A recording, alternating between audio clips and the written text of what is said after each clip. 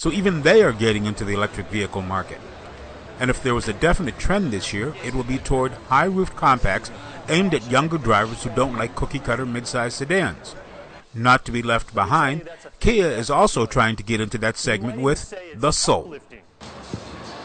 We want our customers to share in that sensation, with the freedom to make their own Soul a personal statement. So we've created a lot of cool accessories for them to personalize their car, more than any other vehicle before, and many of which are on display here today. Even in a tight credit market, some of the luxury brands are rolling out reworks of existing models in hopes of capturing the public's attention, like Lexus did with the RX Standard and hybrid models. Others, like Infiniti, are going against the grain and offering even more opulence with a convertible version of the G37 sedan. This was also the setting for the newly independent Mazda brand to show off what the 2010 Mazda 3 Compact will look like.